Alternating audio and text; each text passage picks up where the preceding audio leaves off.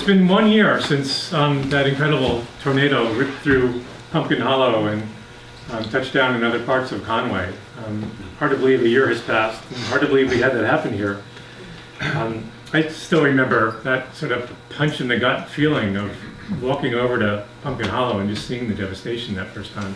And just not believing this is our town, that this happened here. Maybe I grew up watching Wizard of Oz too many times as a kid and thought tornadoes just happen in that flat middle part of our country and don't happen in New England. But indeed, we do have tornadoes here. We've had 36 tornadoes in the Pioneer Valley since 1950, which I was surprised. You know, most of them are small, but they do occur here. And we've had major hurricanes in this state. In 1953, in June, a tornado. Sorry, I didn't think I said hurricanes. I meant tornadoes. A tornado in Worcester killed 94 people. 10,000 people were homeless. So we've had major tornadoes that have done incredible damage in the state before, which I also didn't know. So it is something that can happen, and it's something that can happen again. It was unusual in that it happened in February. We've never had a tornado in February in Massachusetts. I think in most parts of the country they don't tend to occur this time of year. So today we have a chance to reflect on this event, on a year that's passed. That's a main reason we wanted to have this program. But also we wanted to do this so we can add to the historical record. Conway's had a lot of natural disasters in the past, mostly floods and fires and some hurricanes. It's hard to find information on those as historians looking back into the record. We have the newspaper record, but we don't have a whole lot else. We don't have a lot of first-hand accounts. Back then, people did write about them in letters and diaries. People don't really do that anymore. Most of you probably emailed somebody about the tornado when it happened a year ago, but who among us is saving those emails? You know, so the next Dean Lees who write the next history of Conway, what are they going to be dealing with as their primary sources? So part of our effort today is to get people on the record, people talking about their experience, another way of sort of building a file on this event so people in the future can learn more about it. So with that, these kind of things are momentous events, I think, in the history of a small town like that, and it was an incredible time when the town came together. And I think we have a lot of different aspects of what happened that we can discuss today. And I want you all in the audience to feel free about asking questions and being part of the discussion. We're going to hear from some of the residents in Pumpkin Hollow, and they're going to speak from the order they live in from south to north, and basically the path of the tornado. And they're each going to speak for a little bit about their experience that night. We're going to look at some video footage after that. And then it's really opened up to everybody. If you want to share your experience about the tornado hitting down in other parts of town and what you were thinking that night and damage you might have had to your property. Talking about how, and something that we remind ourselves all the time in this past year, that nobody was hurt that night, which is pretty miraculous. It's worth saying that over and over again and reminding us how unbelievable that is when you look at some of the damage. So we're going to hear from everyone, see the video, talk some more, and I guess I should introduce everybody. So John Maggs is here, Steve Thomas, Grant Engel, Steve Schneider, and Ken McDonald. And do you want to start us off, John? And thank you all, too, for agreeing to talk, and appreciate it. Well, to counter a tendency to go on and on, I'll be reading. You might be grateful. A year ago tonight, before finishing the craft beer that had delayed our trip to our office in the barn and probably saved our lives, Jan and I walked outside to assess. Jan and I walked. I'm sorry, I'm also not well. Jan and I walked outside to assess whether the trees around us had survived the powerful wind we had just heard while we sat in darkness in our kitchen. We couldn't see our favorite maple tree, but when I aimed my flashlight towards the barn, I discovered that it had been transformed into a pile of rubble. Our business, inventory, family heirlooms, kids' belongings, and the overage of life's essentials were scattered about and were being drenched by rain. 3 decades of work to preserve and improve Jabez Newhall's barn in Conway's Historic Center had just ended. We had a sleepless night, punctuated by visits from Conway's heroic first responders. When we rose on Sunday morning, our future stretched before us, as uncertain as it had been in our youth. While we tried to assess the damage, a small army of friends, neighbors, and family began to appear. They came to help. And this outpouring of community is perhaps the most vivid and overwhelming memory we have of those first hours. Over the next few days, others came as well. We were offered space in a nearby hay barn to which much of what could be salvaged was taken. As we recall those first few days, there are things we remember. These are the things that we remember, and we'll never be able to summon words to express the extent of our gratitude to all who came. Our thoughts then shifted to the future. Two things became obvious to us. First, we would continue in business, although it would certainly take time to recover. Much of our inventory was lost, and most of what remained needed repairing, and we no longer had space to make those repairs. Second, we felt an obligation to replace Jabez Newhall's iconic barn with a structure of similar significance. Within a few days, with the help of friends whose knowledge of these things is greater than ours, we had begun to make plans for the barn that is now rising in Pumpkin Hollow. It would be no replica, but a new structure, built to 21st century standards, but with a visual and structural connection to Pumpkin Hollow's 18th century past. As you might correctly assume, the new barn comes at a huge cost. Fortunately, our insurers have agreed to underwrite most of the cost of the building. What the future holds for us in terms of its operation is less certain. Time will tell. After an initial series of administrative delays, the project is now moving quite quickly towards completion. We're looking forward to holding our inaugural show in the new barn on May 5th and 6th. All are, of course, welcome, but we also plan to hold an open house of some sort for non-antiquing Conway residents during the summer. The date of this event will be announced on our website, jmags.com, and in local media. Jan and I are looking forward to sharing the new home of our business with the residents of Conway and beyond.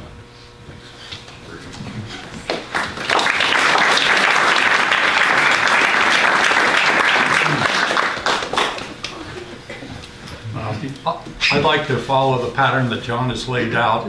The night of the tornado, the transition period, and the rebuild and beyond. So my wife and I were having a dinner party that night, just finishing a yummy dessert, when all of a sudden our side door blew in rather robustly. My brother-in-law, Roy, and I got up to, try and close it. This happens once in a while when it's windy. And we were just starting to get control of the door when all of a sudden my brother-in-law got thrown about 6 feet into the room behind it, and it was a big bang, and the lights went off, the fire alarms were buzzing, and we realized that this wasn't just another brief storm. Anyway, the guests didn't know what was really going on. It was windy outside and everything, but we got out some flashlights and lit some kerosene lamps and tried to keep the fire alarms quiet. It wasn't till about 10 or 15 minutes later, when the guests were starting to leave, that we realized that the older part of our house, that was 1860s vintage, was very severely damaged. I have a pocket door that separates the timber frame part, which I built about 8 years ago, from the older part. Fortunately, the timber frame part where the dinner party was completely unscathed, but the other part, I looked up and I could see rain coming down in the sky, and I said, something isn't quite right. Anyway, that's what happened. Luckily, none of the guests were hurt. Their cars were, other than a couple minor dents in the bodywork, were fine, and off we went. So we went into the old part of the house that had been destroyed, and it was just completely trashed. It was raining that night, so the drywall was absorbing water, which a drywall isn't intended to do. And so that was the evening of the tornado. So the next day we assessed the situation, tried to figure out what the next move was. And it was pretty clear to me that the whole older part of the house had to be completely torn down, which happened to be how it unfolded after the insurance people and frame engineers went through and assessed it. So the next thing was to rebuild it. We wanted to keep the same basic footprint, which we've done, and started that long and lengthy process. As I went through the rebuild, I did some of the work. I had some other people come in and do some of the work. There was something that really helped me. And breaking off the beaten path here, I'd like to play a CD that I played 50 to 80 times during the many-month-long rebuild. So bear with me. I hope I can get the sound box to make some noise here. And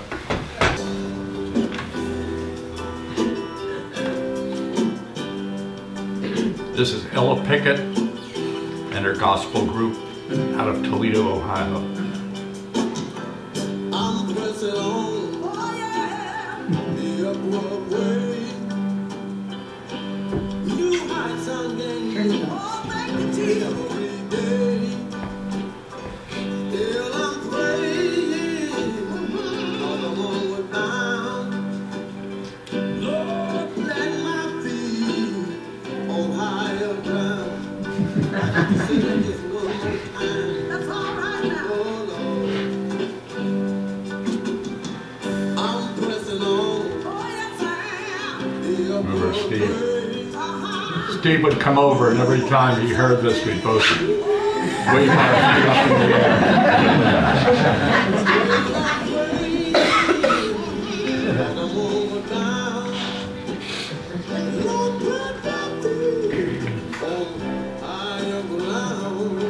I think you get the gist of it.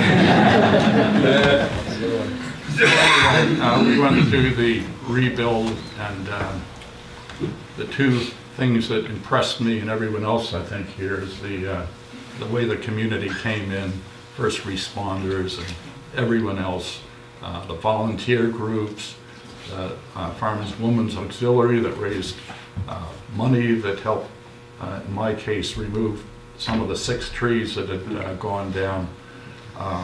That was really impressive to me. Equally impressive to me was how much we take for granted.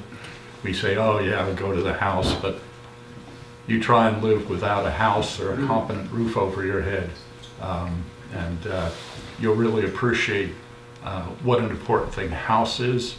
And being in a community like this, you really appreciate what a community is. All the people that come forward. I'm sorry, I start choking up when I talk about this stuff because I was so impressed by it. And the third thing I'd like to consider is in a world that doesn't live out there except in Conway, you have to appreciate the incredible job that the volunteers do. Let's suppose we went back to that night of February 25th and there were no volunteers that make this town what it is. Just imagine what would happen. We'd be there in the dark and wondering what was going on. So the point I want to make with this thread is the town really depends on volunteer people. Doesn't matter what you do, you put in an hour, a year, month, day, that's the glue that keeps Conway Conway. So without me starting to break out in tears, I'll pass it on.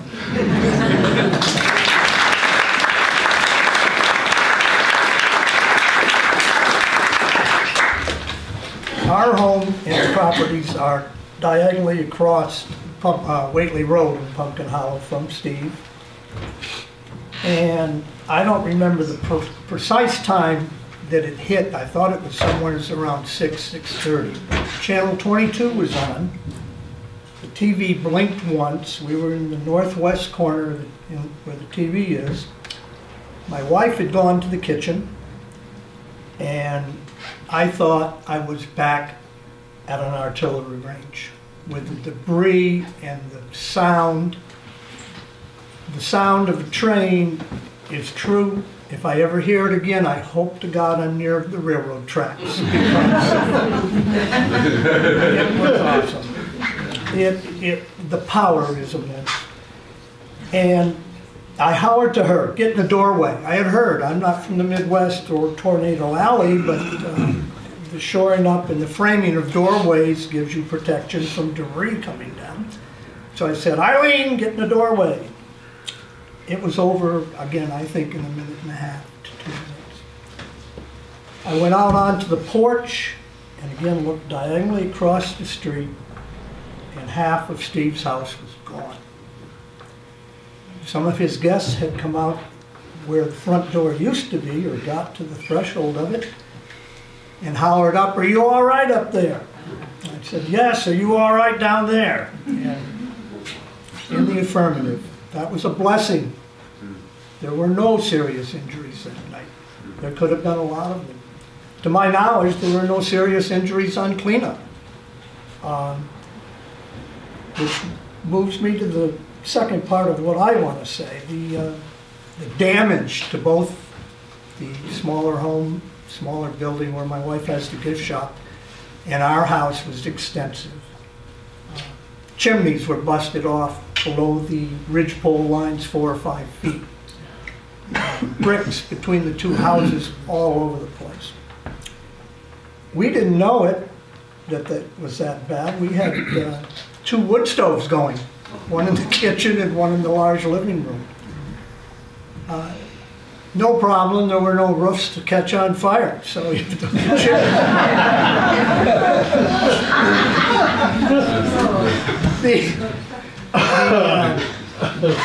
part of the big house fell on the little house, then a big ash tree, and that sort of took care of the little house. After the initial shock and spending the night there, we had to formulate a plan. Well, it was inch by inch, because as we moved out the next day, and friends and relatives moved us by pickup down to my older son's home, which is a 2-family in Leeds section of Northampton. So that was convenient for us. It was only 10, 11 miles to get up here, and we were spending a lot of time up here in the next 8 months. And the first goal was to clean up the driveway enough so that when people came to help, they had a place to put their vehicle. The debris looked like a war zone. And the next big hurdle was chasing to get the insurance adjusters in, which took far too long. And then it was just day in and day out. That night, this is follows Steve's mentioning the volunteers in town. 2 firemen stopped in to make sure that we were okay and weren't injured, and so on and so forth. And we're very happy for that. About, not the first Saturday, I think it was 2 weeks after the occurrence, excuse me, there was a work party that was set up to clean up the hollow. And we would, on our daily trip for 8 months, we would come up through Whately, West Whately and the reservoirs and in on Whately Road to town here. And we came down by the swimming pool, and I I believe there was at least 45, if not 60, 65 people working, cleaning up the hollow, sides of the streets and everything. That was a shot in the arm to our spirits.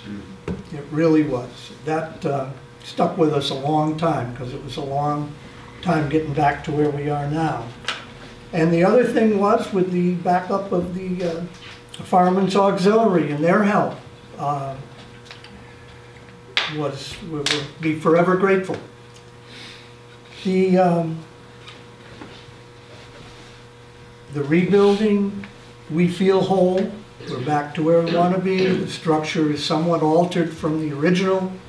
North and south gables are no longer on the big house. But quite honestly, we'd like the roof line the way it is now than before. But the price was too much. I can't think of much else other than to re-stress the volunteers and the people that helped, and the community at large. It meant a great deal to us. Thank you. Thank you.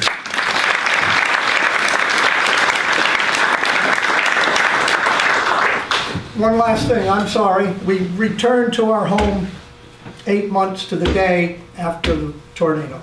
No. Happily so. Love to be back.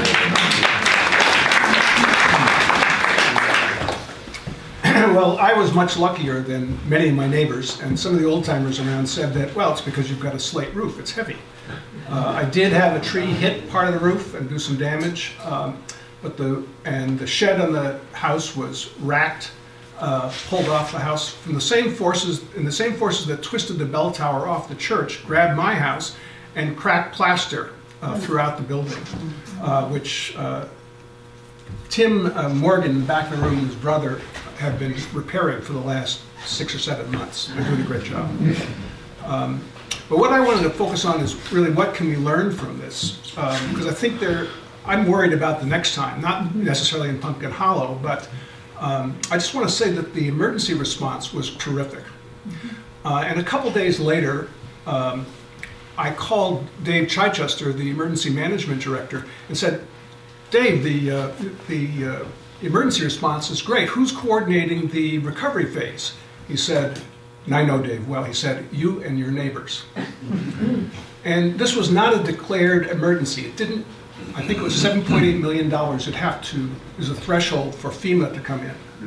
And what I and my neighbors learned over the next several months is there's no response.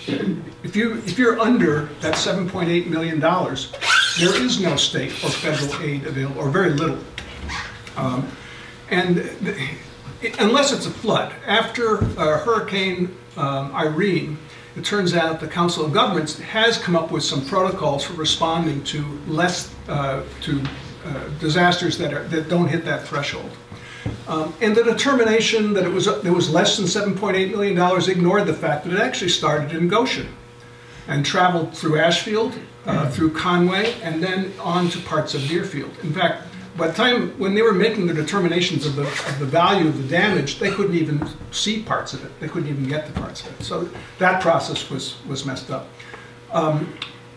What worked really well was the GoFundMe page. I really want to thank those of you who were involved in getting that started. That was great. Another thing that worked very well was something called the Emergency Forest Recovery Program of the Farm Service Agency of the USDA. An agency I'd never heard of before. Their maps were so bad they couldn't tell that I didn't have a forest, and they were able to award me some money.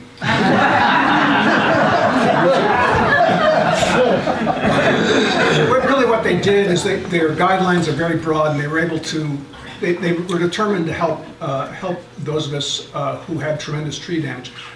For future reference, if a tree falls in your house, your insurance will cover it, removing it. If a tree falls in your yard, it won't. I had 35, 40, maybe 45 trees down and about to fall down all around my property, most of them not mine. And there's nothing for that. So finally, we did do a cleanup. We organized it was actually a week afterwards. We organized a Facebook event and got about 60, 70, 80 people. It was great. And in 2 hours, they cleaned the street from 116 all the way down to the Common.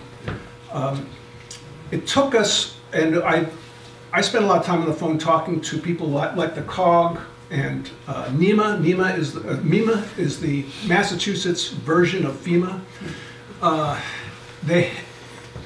Although they will provide resources, and the state will provide resources to towns to clear roads and so forth and so on, there is no resources whatsoever available to individual owners of property, unless it had been a declared emergency.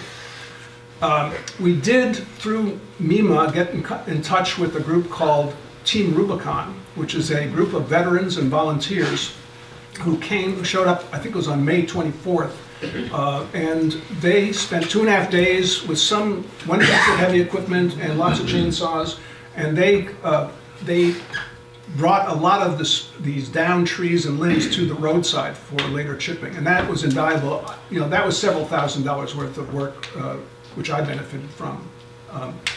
And then a few weeks after that, a bunch of us got together and got Jim's tree service. Jim Sessions' father actually used to live in the house just north of me, and Fred Graves. And so he had a sort of soft spot for Conway and the locale. So he made available his tree chipping service at a very reasonable rate, and we cleaned up stuff from 7 properties in a marathon 6-hour session, which broke all the OSHA rules about how you use it.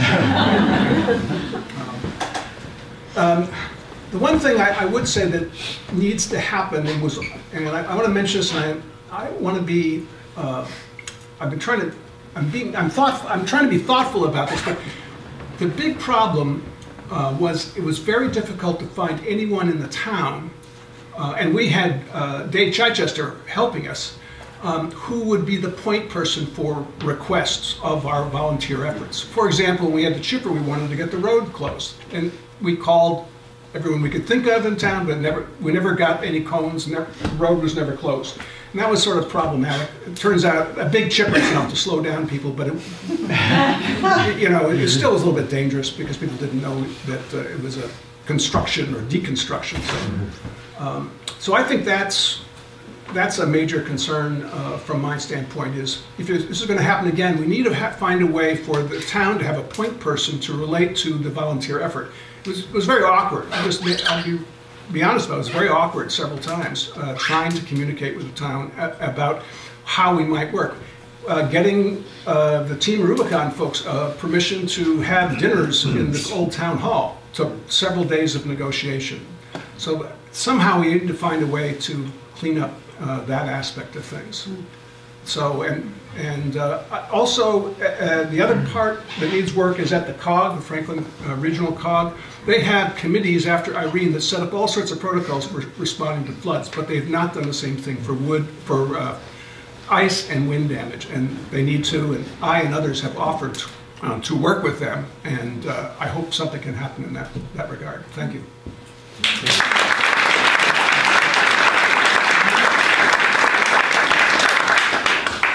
Well, I live up on 116, and like Steve said, the noise was incredible. I went to my picture window, and I'm like, what are the tractor trailers coming down the road for? I'm like, what is that noise? And then the lights went out, and you could hear stuff hitting the house, and then I saw our shed go flying by the front window.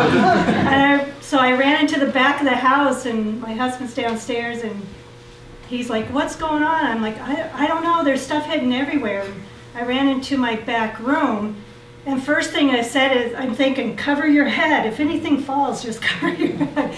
And so I got on the floor, and I was just trying to find a place to be small. And my husband got me into a doorway, and then a tree just hit the back of our house, and then rain was pouring in. And I'm screaming like, we're gonna die, we're gonna die. You don't want me to be in a tornado because I'll totally panic. But, and then the telephone pole came down with the big transformer, and my husband said there's this huge light, and he thought, okay, that's it, we're done. And then it was over like that. It was really fast, but the noise was just incredible. And then when you start going outside and then I'm thinking, you know, if the house crashes down, what do you say? What do you bring with you? And I grabbed my son's military picture, you know, just crazy stuff. But we had to go under wires, we had to go over logs to get out of our driveway. And this is right up on 116. And from the front, our house didn't look bad, but from the back, it was, we must have had 6, 7 trees, I think. Our little camper got squished, 2 cars.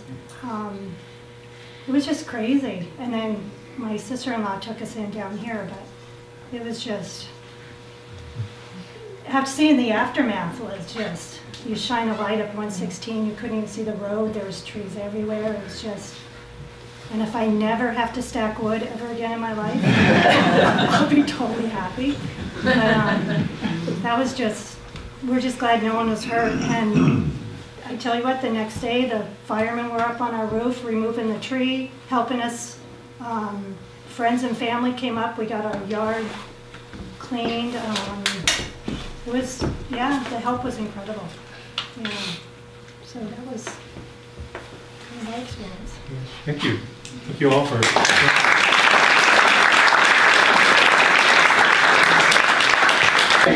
I'm the fire chief in town of Conway, and we started off that exciting Saturday evening, about 7:30. I was at, my wife and I were home. We had 2 grandchildren up. I have a cathedral ceiling home that faces right over the center of town, up past the bank on the hillside.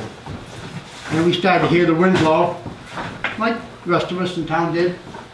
Didn't think nothing of it. Then it got harder, and it got harder.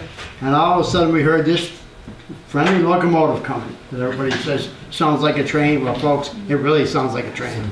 You go by this ferry road to somewhere and stand right next to the tracks and listen to them coming, you'll get the same impression of this tornado.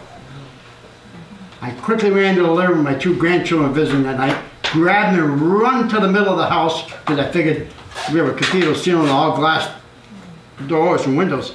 I figured it's all coming in our house. I just thought it was going to come in. It was blowing that hard. By the time I grabbed the 2 children and ran into the kitchen where my wife was in the middle of the house, the lights went out. My fire pager took off crazy, started alerting us all, and it was all gone. That matter of, like you said, seconds. The fire pager went off mainly to alert the firemen that we had an injured party down by the library in a car that was passing through town, and a tree limb went through the back window of the car, and there was somebody injured in the car. So I quickly left the children, my grandchildren, my wife. I said, I'll go get down before the fire trucks can get there. I got downtown to find this car was in front of the town hall parked, rear window totally blown into the back seat of the car. Young teenage lady, her father and her other sister was in the front seat. The other girl was in the back seat, screaming bloody murder. I figured, oh my God, she's seriously hurt. We've got the ambulance coming too. To find out she was covered with glass. I helped brush the glass off her. She didn't have a scratch on her. She was just not hurt, not injured. She was just plain scared to death. They thought the devil was after them, they said. So, and as I was waiting on her, a couple of other firemen came down. Ronnie Hawks was one of them. I know a lot of you know Ron Hawks. And the dispatch center called us on the radio and said, "This isn't the only problem you've got. Other problems in the Whaley Road, Pumpkin Hollow area of your town." So we got reports of the McDonald house being damaged and some problems down on Whaley Road further. So they got up there, and Ronnie called me. I was still working on the girl in the back seat of the car, getting her to calm down so we could kind of release her to her father. And Ronnie called me on the radio and said, "Chief, we got real serious problems up here. I can't even get down Whitley Road." He said, and I'm not lying to you, he said, "There's 4x8 sheets of plywood in the road, laying flat down on the road with all the nails sticking up in the air." He said, "I can't drive, even begin to get down in my pickup." Sounds like my roof. It could have been. Somebody's roof. Whose it was. Well, anyway, so I quickly said to him, you know, we gotta get organized, we gotta start going from house to house. But at this point, we didn't still know it was a tornado. Yeah. We kind of thought maybe it was a big microburst, because we've had microbursts in town before. It came the same path about 15, 18 years ago, on off of Cranky Hill into Bumpkin Hollow. Steve remembers? Yes, sir. It was before you even lived there. And tore some trees down, stuff like microbursts. Same, very similar path. And then he said, oh, he said, geez, where's the rest of my firemen? And we said, oh my God. The ice hockey team in Springfield had a first responders free night game down there problem. We had 8 of our firefighters and we're down to it. So we're short-handed by 8. And then the other people live in the outlines of town, like the center up toward Shelburne Falls and stuff like that, or down toward Boyden Road and 116. They're not coming into town. I said, I can't understand what's going on. They learned to find out the roads are all closed. You're sure we had an enormous amount of damage in Conway Center, but we had all the damages throughout the town that we weren't aware of at first. So a few of us were able to go down to Steve and all the rest of the people live here. They're nice to talk here today at their homes. Make sure, like I said, you got to rush, get through these homes as fast as you can, meet with the people, make sure they're all right, they're not injured, and then move on. We'll try to pick up pieces later, but we've got to make sure that all the residents are safe. So that's what they did. They went door to door, asking everybody if they were safe and stuff. And then the calls started coming in. We got a call from a gentleman on Matthews Road in South Deerfield into Conway that a tree went through the roof of his house. So we couldn't get there. I had called through the mutual aid system, had South Deerfield come up. And they said, when you come up and check, see if you can assist this people. Maybe they're here in the room, I don't know if they are not. But, assist these people and then try to move toward the center of Conway as best you can. I said, because we can't get out of the center town. Our emergency services people were trapped in the center town like you folks were. We just couldn't drive out of town. Ken O'Met was out of town. He tried to get back in, the police chief. He got as far as the Savings Bank. And a bunch of other people with John O'Rourke. I called John O'Rourke to try to activate our EOC, our operational center at the town hall. He couldn't get in any further than the Savings Bank. After he met with Ken O'Met and stuff, they decided that, well, let's try going back down and go all over Matthews and Graves and come up this way into Reed's Bridge in town. They managed to get into town that way. Going around a lot of debris in the roads, of course. But, we also received a call from a couple that lives up on Main Polo Road, way up near the Williamsburg Road area, where they had a tree go through the roof of their garage. And it was sticking in the garage. I had to send Ashfield to that one, because these people don't know if they got shorts and wiring and the house could catch fire, so we got to get people out to this stuff. So we had that happen. Then we got other calls from the Shelburne Falls in, that the roads are blocked, nobody can get through, there's wires down, wires aren't going to sparking. So we had Shelburne Falls coming in from that end of town, and they could only get in a ways before they had to stop too. So all this is going on in a matter of the first half to 3/4 of an hour. But the most important that we felt at the time was, you know, was to get this Pumpkin Hollow straightened out first. Just make sure everybody's safe. Shortly after, when I was working on the girl in the car, getting the glass out of her eyes and off her clothes, we also got another call that somebody, now I don't know where this came from, we got a call that somebody was trapped in the second-story bedroom on Whiteley Road. I don't know where it came from, we never did find that out. But luckily, after our firemen managed to get down through all the debris in the houses, and find out that that was not a true fact. And one of my firemen said to me, you know, I saw the funniest thing. It was kind of a laughter, not laughter, he said. It kind of made my life a little easier. He said, going from house to house and all this damage, he says, when I got down in front of Steve's house, Steve, you may not know this. I don't think I ever told you this. He said, it was either your cat or some family cat in the neighborhood standing out in the road like this, going like, what the heck? It probably came out of one of the second stories of either Mr. Snyder's or your house. Probably my cat. The first time the cat showed up, you could wring it out and get about a pint of water. The cat was out there just about totally disoriented in the middle of the road. He said I was able to try to pick it up, and I finally realized that somebody was near it, and it, you know, it kind of spruced up a little bit. But he said, this cat was like, what the hell just happened? And then I just stopped to think about it. The cat's in the house, and the house gets blown away. It kind of makes you wonder what's going on. So, well, anyway, we activated our EOC.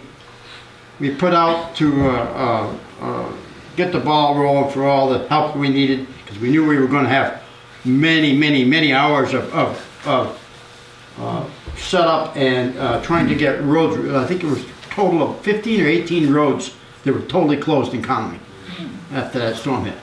Not only did the tornado come off of Cricket Hill, from Ashford Goshen down into Cricket Hill, bounced through Pumpkin Hollow, went up through by Charlie Allen's house up above the savings bank. You can see that big swath up there. It came down over Greg Rose's house by our salt shed, the Fournier property, tore the chimneys off of his roof, bricks off his chimney, and took the roof off our salt shed, and continued on down to Deerfield Matthews Road, and so on. I found out after, weeks after, talking with the people from the National Weather Service, they had remnants of the storm traced as far northeast of here as Northfield. We're part of it. We're through. When we met with them, I said, you know, what do you think? And he says, well, he says, I think it's not a microburst. He said, and I'm going to find this out, because they came out to look at it. And he said, I don't, I'm guessing it's a #1 tornado. And he said probably wind speeds 110 to 120 miles an hour. And then there was another national weather guy with him. He said, but you didn't see what I saw, he said. So I need to take you back out to what I saw. He says, I think it was a Category 2 tornado, which puts wind speeds up to 150 miles an hour. So after they did all their calculations, they got back to us and said, no, we've decided it was a high Class 1 tornado. There wasn't enough high-speed damage over 150 miles an hour to determine it was a Class 2 tornado. So we were lucky that way. You know, if there's any luck to it, lucky that way. But anyway, we've gotten a lot of support while this was all going on. The Lions Association of Charlemont and Greenville and Franklin County came out and assisted us, and assisted a bunch of the people with some badly needed items they needed. We had some groups from Springfield, some, I don't know, it was a church group, kids were involved in it. They did a fund drive, and they got a whole bunch of stuff that came up that was distributed out to people. The people from Conway and the Shelburne Falls and all the surrounding towns were great, but the townspeople were probably the most fabulous of all of us. Because of the emergency services personnel, they're out there on the streets trying to get the roads opened up, and so we could get Conway somewhat back to normal, so we could try to get the electricity all back on.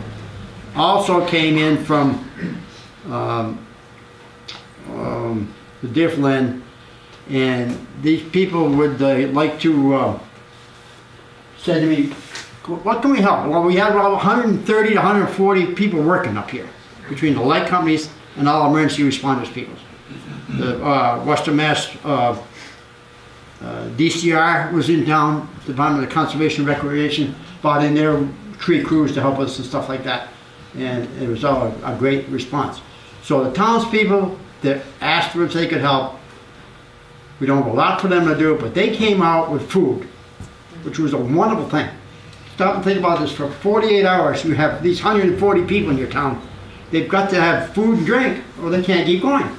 So, between Eversource had food bought in for their people, they bought that to the town hall, plus all the other town residents in town that supported a lot of food.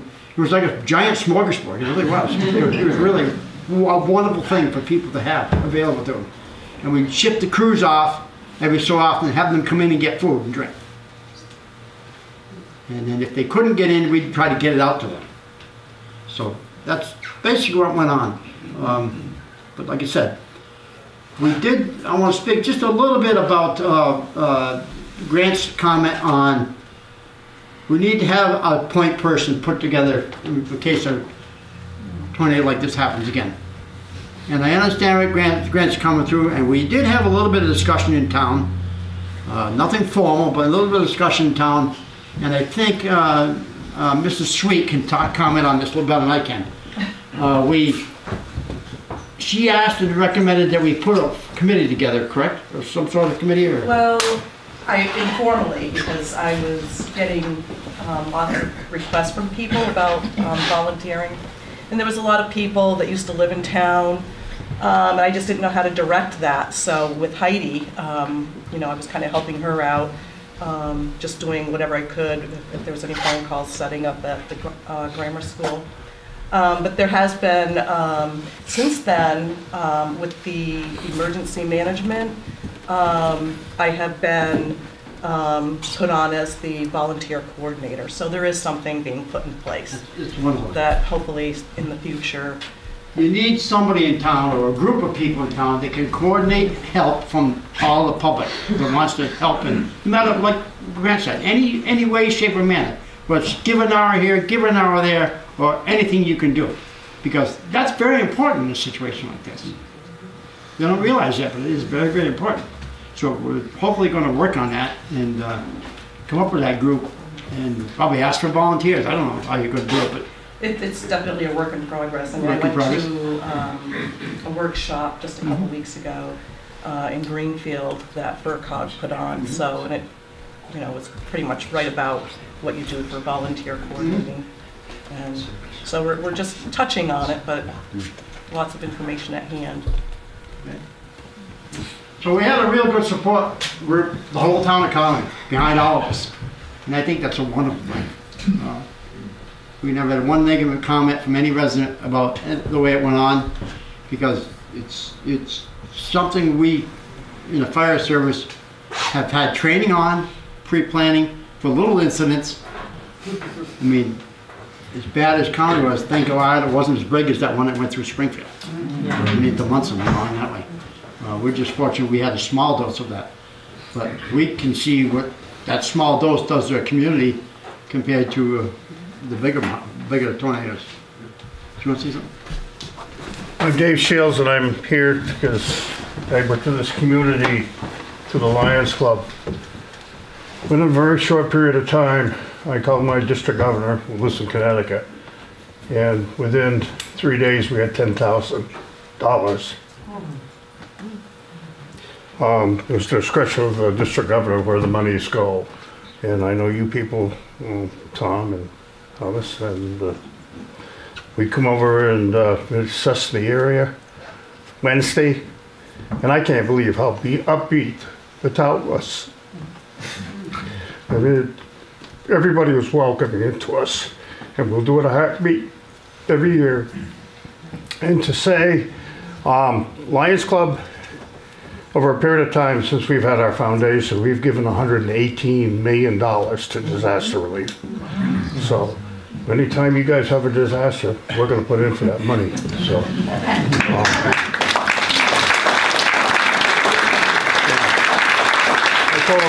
I told Heidi, you guys did such a job. I said, we want in on the 250th, and we did. We brought in a 38-foot motorhome. We set it down by the library, and we had a great time. And I told Heidi, anytime you have a fundraiser, let me know. Thank you. I mean, when you have a turkey dinner, that's A-okay. Thank you. And, Helen and Bob, I've known Bob for, what, 50 years, Bob? From the fire service? And I think tonight at 6 o'clock, Channel 40 will be doing another video on the storm. I don't know if anybody's seen it yet, but Jacob Wyckoff did it, and Bob's in it. Show it again tonight, and 22 News is supposed to have something on 22. Yeah, but they did an excellent job. And I enjoy working with this community. There was we had the Monday Tuesday. We came in an assessment on Wednesday. we handed out some of the monies the following Monday. Thanks to Heidi, she gave us the opportunity to meet some of these nice people that were affected. And like you said, the telephone pole, that was literally splinters. I got pictures of it. And, you know, but hopefully things are, it's upbeat. You guys are so upbeat, I can't believe it. I'm originally from Charlemont. And to see you people work versus those people, it's... When you put in the newspaper that you can't find volunteers, it's pretty sad. But I mean, I worked with Bob, and we had a great time. And you know, when you guys can do a show like you did for the 250th, it was awesome. So I'd like to thank you all for doing a fine job. Thank you.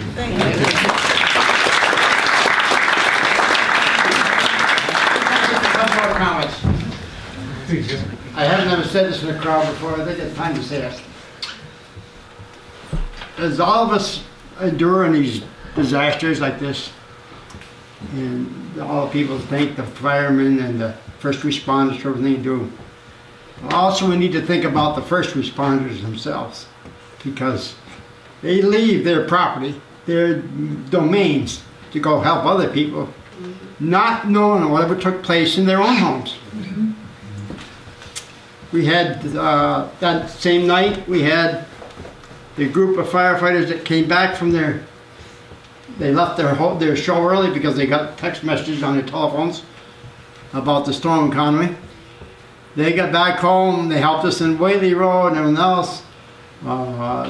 They held family for the Cricket Hill Road that passed up at the transfer station. They went to go home, and their road was totally blocked for thousands of feet with trees just like this. And they had trees on the roofs of their homes and everything else. They didn't even know they had damage till they went to go home the next day. So we need to think about them too, because they're out there giving their whole life support for all of us. And we should think about them when they're out there sometime. It's just a very important thing. And last but not least, I got to tell you this part of the story. Nobody's ever heard this one before, but after helping out the townspeople for 48 hours straight, from 6, 7 o'clock Saturday evening to 9 o'clock Sunday night, round the clock, we sent the guys home. I got Williamsburg to cover our fire station so our firefighters could try to get some sleep and rest. I had South Dearborn covering the east end of town, Sheldon Falls covering the west end of town. It's time to go home and get some rest. I goes up my driveway to my house, which is right up the street here. There's an Eversource pickup parked in my dooryard. The guy says, "Hi, sir." He goes, "Do you live here?" I said, "Yes, I do." He says, "I've got some good news for you and some bad news." And I said, "Well, what's the bad news first?" He said, "You're not going to have your electricity on for at least a week." Okay. And he said, because the neighbor's pine tree blew down in your back dooryard, knocked the transformer on the ground with the pole, snapped the pole off. This transformer spilled all its guts all over your lawn. Now we need to get construction companies to come in and dig your lawn all up, take all this stuff away. And I said, "Okay." I'm dead tired. I said, "That's the best you could do?" Well, he says, "I haven't told you the good news yet." And I said, "Is there really any good news?" And he goes, "Yes, there is. Eversource has got a big generator headed your way as I speak. Within the next hour or so, we should have your house up and running for you." And they pulled in the trailer, this big, huge trailer, big monstrous thing. 2 guys jumped out of the truck, they run up the wires up my lawn, hooked them onto my meter. In 10 minutes time, boom, my house lights right up, beautiful. Furnaces come back on, because it was cold then, and everything else. So, the last part of the dilemma is, I gotta tell you this too. Eversource sent a construction crew to my house to pick up the oil. In the process of digging my lawn off, they snapped my wellhead off to my well and filled my well solid full of mud. I mean, I got a 175-foot deep well.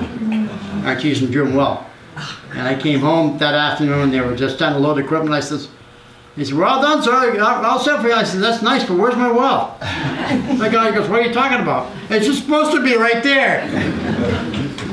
So we were without water, my wife and I, for 4 weeks. So we got straightened out. They sent the company in and they pumped the wells out. We couldn't drink the water. After the well was back on, we couldn't drink it for 4 weeks because you wouldn't believe the color the water was. And it stunk something terrible for 4 weeks. But anyway, that's our own personal story. But I just want to let you know that I really want to thank everybody in town for everything you did, because it makes you feel proud to be in Conway. Thank you, man. Thank you.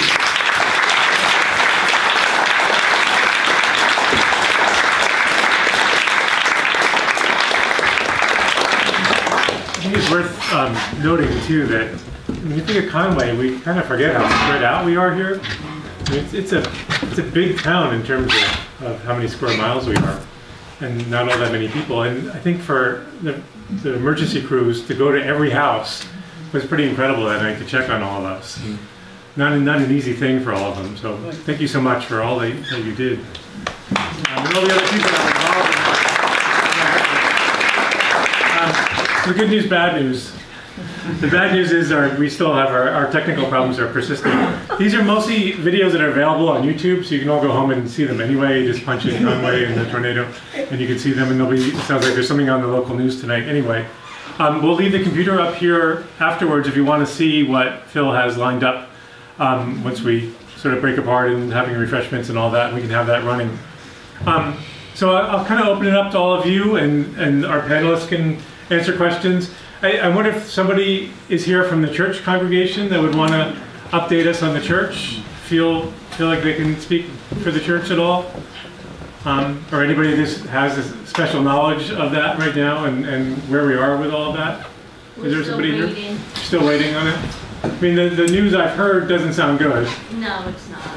So most likely the scenario is that it has to be torn down? We don't know for sure. I was hoping somebody else would be here, but I guess they didn't make it tonight. If anyone knows more, they can share that with others during our question time. Does anybody else have other questions for the panelists or for Bob or anybody else? Somebody said way back when that Lee Whitcomb was making a map of some sort of. I'd be fascinated to see a copy of that, kind of, because my impression is that we didn't even know everything that had happened for quite often somebody's woodlots, right. Walter Goodrich, I mean other... The Council of Governments did a map. They did. Mm-hmm. It just showed the path of the tornado coming into Conway. Wasn't and the reported damage locations on it. It's nothing fabulous to look at, but it's not bad. And then there's a copy of it in the town hall, and I'm hoping that they can get, I think there's 2 copies available. I'm hoping they should be able to give one to the Historical Society. Yeah. Because it's a very well put together map of Conway, and there's pictures of the damaged areas, houses and stuff around the outside of it. Right. And it was at the 250 in the grammar school. It was on tables, yeah. It was interesting to see. Yeah. He was trying to get a Oh, good. Yeah, if we could get it, if you could make sure we get a copy of that at some point, that'd be great. I mean, if you sold copies, we'd buy them. Okay. No, Yeah. I think it's important. Yeah. Yeah, it seems like it did touch down in so many different places in town. We're way out on Reachbridge Road on the other side of town, and we lost a huge evergreen tree. You know, they're just a massive tree that you can't believe came down like that. We didn't even know it until we went outside. We didn't hear it come down. And that happened all over town. And I lost a huge tree that hit my garage. Yeah. My grandson's brand new $40,000 truck, a tree went right through it. I'm on fire auxiliary. We never even realized anything really had happened until the next day when Ron Sweet drove by and said that the whole town was a mess. I never called the fire department. We just picked up our yard all day Sunday. We didn't even know. It seems like there's something incredibly, I hate to anthropomorphize a natural weather event, but something really sinister about tornadoes in that, I mean, they're so unpredictable, and it's almost like they're discriminating. You know, they took out the Mag's barn but didn't touch the house, kind of thing. I mean, it just doesn't make any sense. I think other natural storms and events and weather events are more consistent. You know, hurricanes tend to flatten everything in their path. But for it to jump around like that, I think that's what's... Yeah, so, I'd like to see that. Yeah. Yes. I'm a resident of Conway, but my husband and I weren't here when that happened. We were in South Carolina on our way home. We were on vacation, and like any good computer geek, I got on Facebook in the morning, and that evening, and I read from Julie Sweet, oh my God, what was that? I hope I never go through that again. And I thought, Bob, something happened in town. I have no idea what it is, and I couldn't find anything. I tried to private message Julie. Of course, she couldn't answer me. I tried to call my neighbor. I tried to call my other neighbor. Nobody could answer me. I couldn't see anything happen. I didn't know what was going on. And then the next morning, on my way home, we were in a motel on our way home. I turned the news on and Conway was on the news. And I said, I need to find somebody I can talk to. I need to know if my neighbors are safe. I need to know, is everybody okay? I put in another call to my neighbor, still couldn't get through.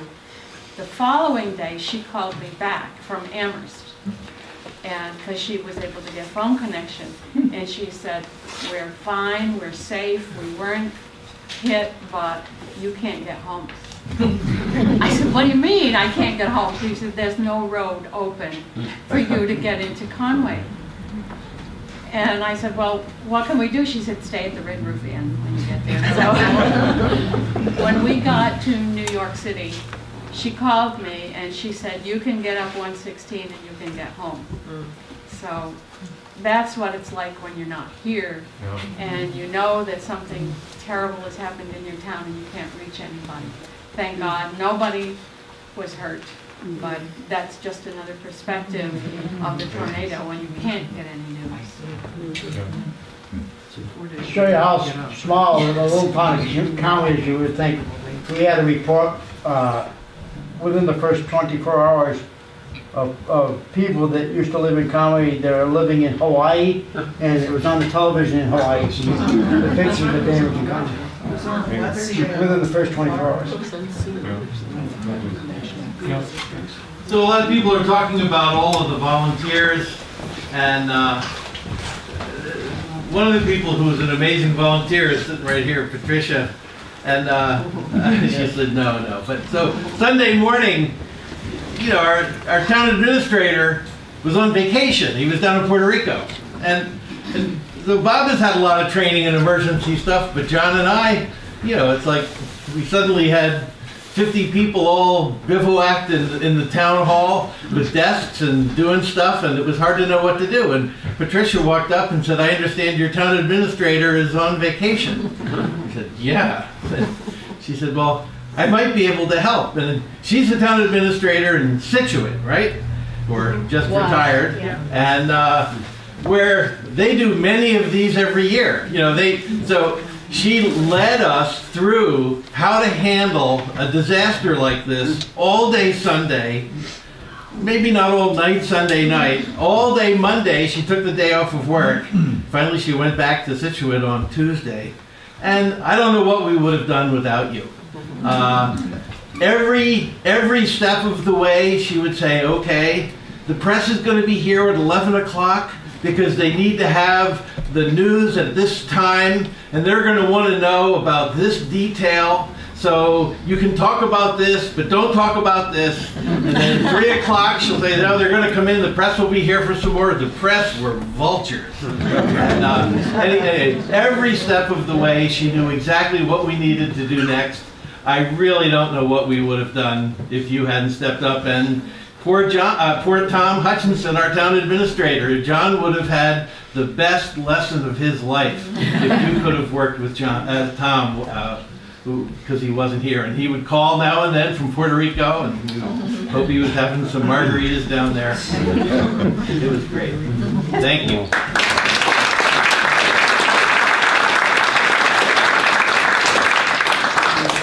To add to the animal levity or reaction, we were trying to get home from Shelburne Falls, and we coming up Shelburne Falls Road, and there was no way. There was a police officer out there or a fireman, somebody who just was doing a good deed and put us back to Shelburne Falls. We tried to get the back way to Ashfield, and that did not work. Went all the way back through 91, and I thought you can never get up the 116 curve, so I was not feeling good about getting home to check on the horses in the barn that I was worried about. And we actually went up and over Boyden Road. Tom Robinovic just about ran me over to get back to town on the way back from Springfield. But in the Phoebe Porter's field and then in the cornfield on Graves and Reed's Bridge, there were more deer than you could ever imagine. And they were all standing there like bug-eyed. Like, don't go in there! Like, something is crazy in the woods! And they were all just looking at us like, wow, you won't believe what just... And it was every big field we went through. It was full of deer, just looking like, wow, man, that was crazy. We're glad to be out here, but it was really, we knew then something was wrong. And the only reason we got on Reed's Bridge, I don't know if you know this, a neighbor was out with his chainsaw. So he's the one that actually cut the path to get up through Reed's Bridge, and we saw the trees cut, but, you know, and lucky had trees down and back, but the barn stood. And the horses probably didn't even know what happened, but the deer didn't. Anybody else have anything to share or questions for any of our panelists? So, just like to say that I think the Historical Society's one-room schoolhouse in front of the grammar school was perhaps the last structure to be damaged on its way out of town. It was minor. It was minor, but we did lose the chimney cap, and thank you for Charlie Marsh for fixing it. Yes, right. Did you ever find the cap? I don't. Did we find the cap? Oh yeah. Yep. Yeah. Charlie put it back on for us. I don't know about the distance of a good frisbee toss from where the chimney was. And just one other thing, the cliche is always it sounded just like a train, a freight train, and I always sort of doubted that cliche. Yeah. But and I would just like to describe that the quality. It didn't just sound like a freight. It sounded like exactly like the freight train that you know and that you recognize.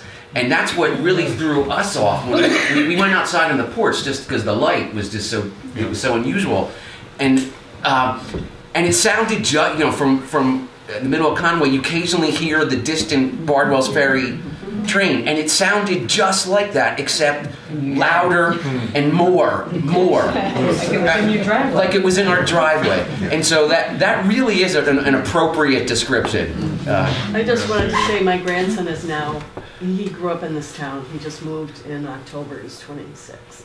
He is now an engineer on a freight train.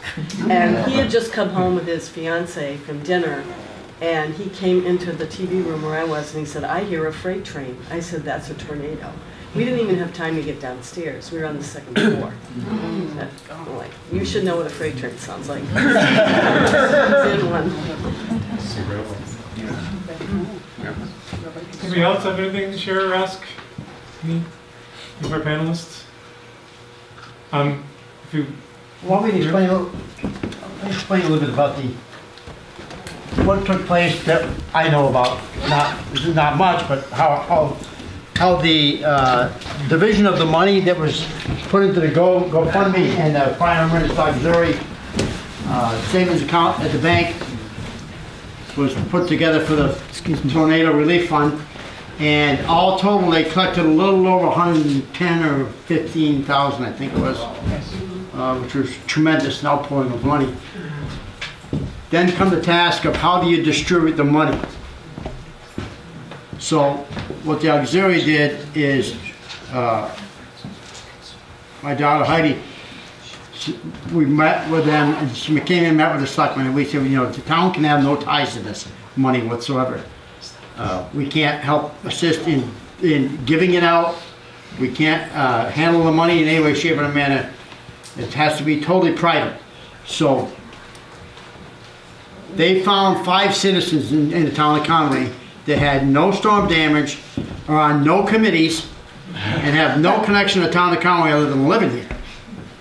They were able to find those 5 people. I have no idea who they were, and none of us ever want to know who they were. And they very secretively met. They knew what they had for money.